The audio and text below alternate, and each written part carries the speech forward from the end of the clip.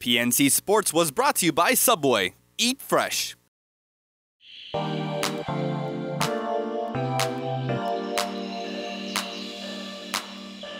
Hafa-day and good evening. I'm Nurse Jen. Welcome to Go Healthy.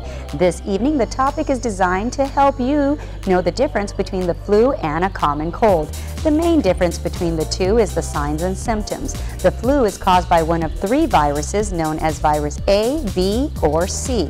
The flu has symptoms such as a high fever, joint aches and pains, severe fatigue, and respiratory distress.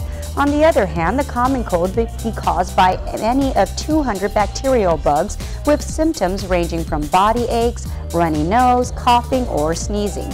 One simple habit can prevent the flu and cold from occurring.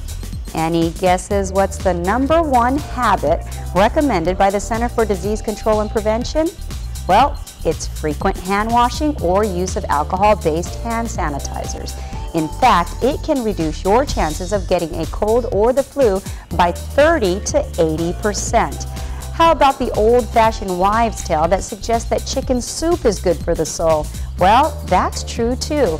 Actually, any warm liquid such as hot tea or soup is believed to be better for alleviating symptoms associated with the cold or flu. Now it's time to test your IQ with this week's trivia question. True or false?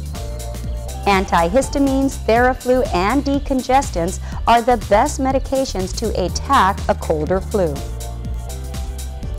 The correct answer is false. Antihistamines, Theraflu, decongestants, and many of the over-the-counter flu and cold medications only suppress the signs and symptoms. The best cure, says my Auntie Bobby, is rest, warm liquid, and lots of big hugs and kisses. Mwah. I'm Nurse Jen, registered nurse, hoping you have a happy and safe holiday season, and reminding you to be healthy is to go healthy.